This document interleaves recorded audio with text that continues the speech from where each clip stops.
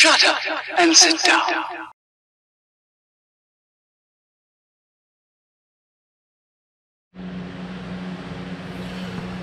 One of the last few items I gotta check is the exhaust brackets, clamps, bolts. Make sure they're all tight.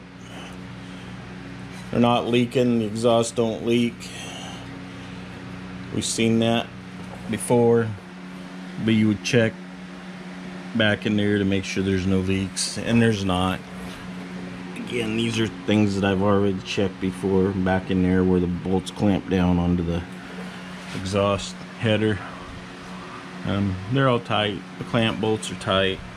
Everything's tight. And there's no leaks. So, we know that that's good. And that pretty much concludes our 1,000-mile service if you've watched all the videos. If not, you need to watch the ones that you haven't.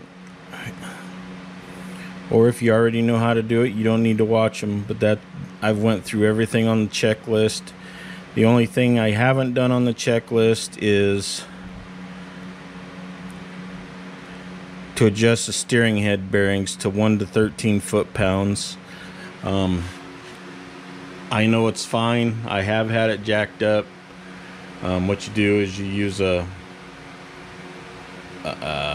pull scale that measures in foot-pounds, and you pull one side of your I think he had it attached to the axle bolt, but I've got the axle bolt covers, so I could use the covers, I'm pretty sure, to basically turn the wheel from hard left turn with the wheel jacked up, and then use a pull scale to measure foot-pounds and make sure it falls within that 1 to 13 foot-pounds as you pull it to the straight position.